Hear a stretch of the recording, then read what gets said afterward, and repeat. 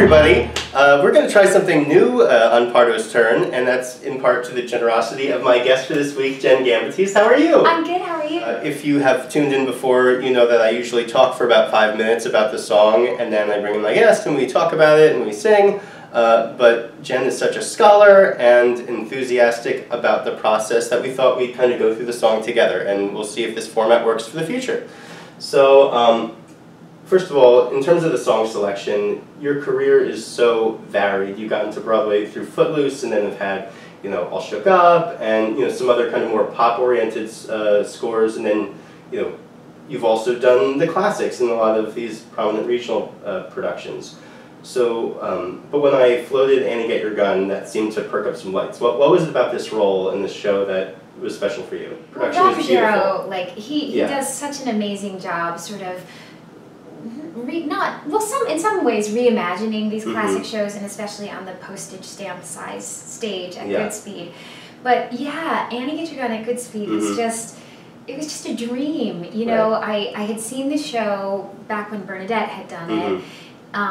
Did I see Reba as well? I don't remember.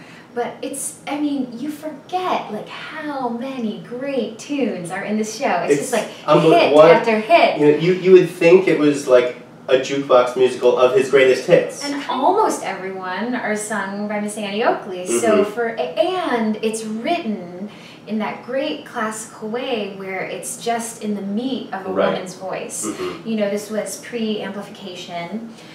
This was Ethel originally. Yeah, and I wanted to talk to you about that because usually, you know, when I speak with actors who are playing roles that may have been outside their wheelhouse from what they originally thought, it's usually constrained by, you know, some kind of age or ethnicity or some other kind of bend. And I think of Ethel as a certain type of broad, and I think of you as a very different type of actress. So, and then I think when Bernadette landed the revival in the late 90s, it kind of changed the role for a lot of performers. You know, it's so funny because I love the canon, right? But I'm not necessarily as steeped, like I think I know all the shows, but I'm not one of those actors who have like a huge bucket list. But if the audition comes up, I'm like, oh yeah, that would be cool. We weren't ever trying to like recreate, you know, Ethel's stamp on it. So I never felt constrained with it. I felt like, and a great joy for me with this show was the historical, true parts, historically true. Yeah, you know, here she was a real person, Miss Annie Oakley, you know, Buffalo Bill's Wild West show. Like there's so much that I could research and tap into, all of which is before you get in the rehearsal room and then you're kind of finding out what's so in the moment. But I don't know, I'm just such a nerd, which is why I wanted to do this part with you. So to me, the thing that makes this song interesting is, in many ways, it's the transformative song for Annie. You know, and for a lot of shows, you know, there's the song that represents where a character starts and then where he or she finishes. And usually, you know, people start out and they're meek and, you know, they make this discovery and they break open. And in so many ways, what makes Annie Get Your Gun interesting is that she kind of bursts out of the cannon, you know, or a gun, literally, and then, you know, she kind of becomes more vulnerable, and you know it reels her in with this repeated note on the tonic. It's like for once in her life she's actually paralyzed, and you know she can't move, she can't think, and then the figure repeats, but it's even in a more kind of dark and grounded place in your voice with these chords. I can't believe that it happened, and still it's true. Oh, I love that chord. So you have, I don't know what the technical term for this chord is. I had a theory comp professor in college who called it the super sus. It's like the 4 over the 5, and it just has this, you can luxuriate in it, but it also, you know, needs to be resolved. Yeah, and it's going to propel the story. Since Irving Berlin does his own music and lyrics together, they always, you know, work in tandem so well, and I think this is another sterling example. You know, it starts right out with the song proper, I got lost in his arms. So he sets up an expectation for a search to find something, and at the end, the final lyric is so satisfying in that way. But even just in the journey to get there, he has this slow creep. It's, you know, it's not, it's barely stepwise. He's having all these repeated notes. I got lost in his arms. And then, you know, these chords underneath it get more and more tense as it's going on the search.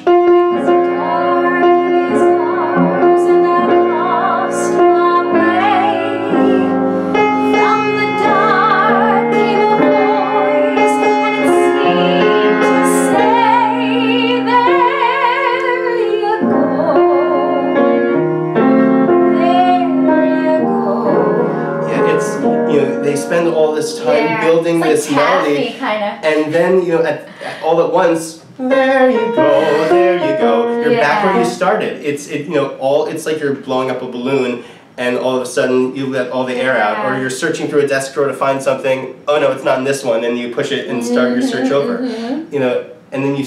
Very literally, you start it all again. Yeah. And I love how the melody, you know, we'll call that the song proper. Then it has the interlude, which I think is really important for the character, and then it has this triumphant modulation, you know, up a half step into the key of A, which is kind of bright, and for the strings has all the open strings to make it all lush and romantic.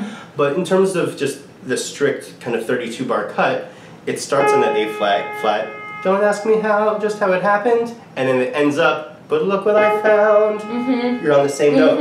It's full circle. Full circle. It's, you know, he's telling us, even not explicitly, but, you know, just implicitly, that what we were looking for was there all the time. And I think that's ruby slippers. So I want to talk to you about a couple other things. First of all, you have this organization that you're launching, which I think is so exciting, and I want all my viewers to hear about it. Okay, yeah. Well, I was telling Dan, I'm in the process of creating a service organization called Broadway Heals, and it is connecting the Broadway community to children's hospitals and nursing homes in a way that makes it super easy for folks to volunteer pockets of their time to bring song and spoken word. I don't want to leave out our non-singing friends, but bring those things to people's bedsides. It's really in process. You know, each institution has their own requirements for how people volunteer, especially children's hospitals, you know. But we have a soft launch happening October 15th at the Children's Hospital of New York. So far, Sierra Bogus is on board with me, and Alton Fitzgerald White, Cara Lindsay. You might be noticing a theme here. We're doing a little Disney sort of compilation for the kids. But again, this is just to sort of launch things off, and then my big dream is to have this be at the bedsides where, you know, I was telling you, there'll be like an app. You know, you could be like, okay, I have that audition on Thursday and I'm going to look real nice. I'll go spend an hour at the nursing home and just be with people. Because what's the alternative? Just like, you know, going home or spending money at a coffee shop? Exactly. You might as well do something productive and you know, generous. Contributing, and I think one of the reasons I chose the moniker Broadway Heals is I think it's going to be really healing not only for the patients and residents, but for the artist as well. Absolutely. Because, you know, a lot of us go through this business being like, I just want to share my gifts and I'm not getting hired or I'm not getting auditions. And it's like, you know, you can share your gifts in other ways that are independent of, you know, booking the gig. Right. So you're doing this Disney theme, and if you don't know, Jenn was the original Jane in Tarzan on Broadway. So I have a very important question. Okay. Is Jane a Disney princess? No. And there you have it. And there you have it from the horse's mouth. But as I say in my cabaret, you know, there are a lot of Disney princesses, but there's only one Disney botanist. That is very true. And that was me on the Broadway. But yeah, it's there's no royal blood or marrying into royal blood, and that's what's kind of cool about her. The other thing I wanted to talk to you about, and this is, your organization is so representative of this. You're just so lovely and talented on stage, and then you're also one of the most kind and generous and gracious performers I've had to work with, you know, in life. I'm gonna come do another episode if this is what this is like. No, this business for so many people is so draining and so cutthroat. You know, how do you keep your positive energy? And you know, it's because it's so refreshing to see. Gosh, that's a really good question. I mean, I think for me, it's been a lot about you know, I love what I do, and it's a huge part of who I am, but it's only part of who I am. So I think sometimes in this business, people can get so preoccupied with like getting ahead in it and succeeding that you forget that like at the end of it all, when we're the ones in the nursing homes, we're not going to be thinking about like, oh, if I had only booked that, or if it's just really about being present with people and building our lives as a whole, which for me includes my family and JoJo and Charlie. JoJo and Charlie Jane, and so it's really funny, during Annie Get Your Gun at Goodspeed, JoJo was turning 1 year old. So this was my first gig back after becoming a mother, which was a tall order, because I think Annie sings like 21 songs, you know, and I'm up there, you know, I had, during rehearsals, I had my mother-in-law and my sister for part of it, and then I just had a babysitter who would come like right before showtime. But when they're 1 year old, I mean, JoJo was getting up at 6 in the morning, which means I was getting up at 6 in the morning, and it was hard. It was really hard. Thankfully, as I was talking about earlier, like Irving Berlin, Rodgers and Hammerstein, they wrote things pre-amplification, and so you're not living here. You know, the money notes are here. Which is a big, occasionally here. So that's why I've enjoyed, you know, crossing into legit territory. And that even was, you know, that's interesting when I did Wicked on tour, because Glinda is written, so Elfie's written more, you know, modern day. It's sitting there. It's sitting there on those poor girls. But Glinda is a little bit more old school, right? And even the role that you did in School of Rock, you know, she's singing all that high soprano, you know, Mozart stuff. Yeah, and that was really helpful. I felt like I was in the best singing shape of my life in School of Rock, because I was stretching those muscles with the Mozart, so that then when I got to the kind of like Stevie Nicks land, you know, I was like good and supple. So, yeah, I mean, it's such a journey to do this. You know, 8 shows a week is no joke. You know, raising 2 daughters is no joke. But when you love what you do, it's just, I don't know, you gotta do it. Sorry, this isn't played on the harmonica. Yeah, that's all right. We got that cowboy vibe.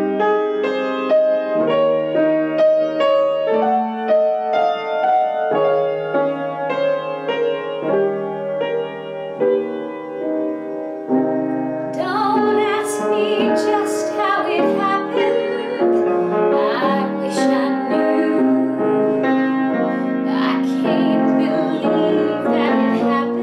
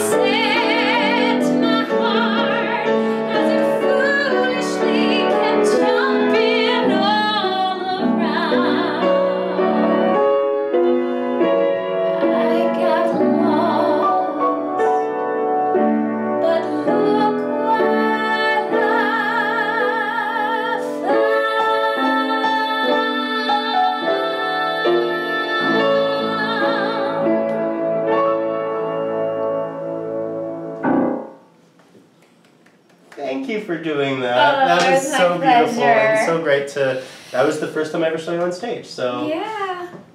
Thank you all for tuning in with me and Jenn Gambatese on Pardo's Turn. Please remember to like, comment, subscribe, and share. And check out Jenn's new organization, Broadway Heals. It's really important work that she's venturing out on. And we'll see you next Wednesday. Bye. Bye.